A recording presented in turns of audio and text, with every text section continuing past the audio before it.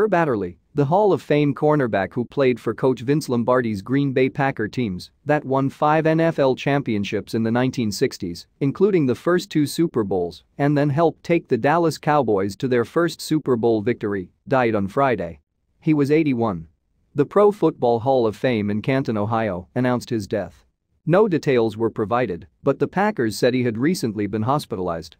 When Adderley arrived at the Packers' 1961 training camp as a first-round draft pick and a former All-Big Ten running back at Michigan State, he expected to be a backup for the Packers stars Jim Taylor at fullback and Paul Hornung at halfback, and that is what he became.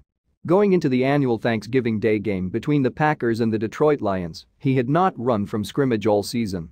But Lombardi, who saw Adderley as the best pure athlete on the team, finally gave him a chance in the defensive alignment. He inserted Adderley, who had played some defense in college, at left cornerback in the second quarter when the Packers' secondary, already short-handed, lost cornerback Hank Gremminger to an injury. "I was in a state of shock," Adderley told the Milwaukee Journal-Sentinel long afterward. "I was shaking and nervous. I had no time to ask anybody any questions. I didn't know what I was doing." Nonetheless, he intercepted a fourth-quarter pass from the Lions' Jim Nanowski, helping the Packers rally for a 17-9 victory. In December, the Packers won their first NFL championship under Lombardi, routing the Giants 37-0. Adderley played for 9 seasons with the Packers and 3 for the Cowboys. He had speed and decent enough size for a cornerback of his time, at 6'1" and 205 pounds, and he intercepted 48 regular season passes, running 7 of them back for touchdowns. He took an interception 60 yards for a score when the Packers defeated the Oakland Raiders in Super Bowl II.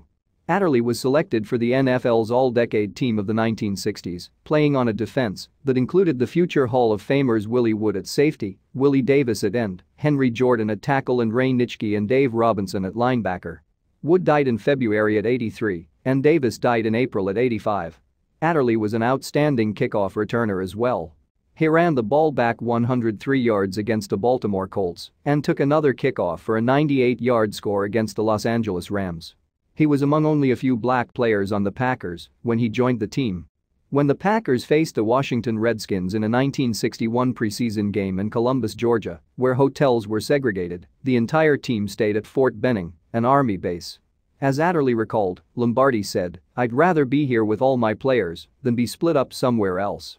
Adderley said that landlords would not rent to the Packers' black players when he was a rookie, leaving him to live with Davis and the running back Elijah Pitts in what he called a shack on the outskirts of Green Bay, Wisconsin.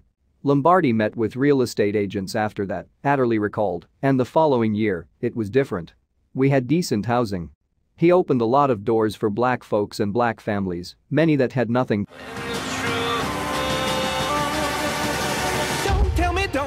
Don't tell me why. I know, no, you won't save my life. Save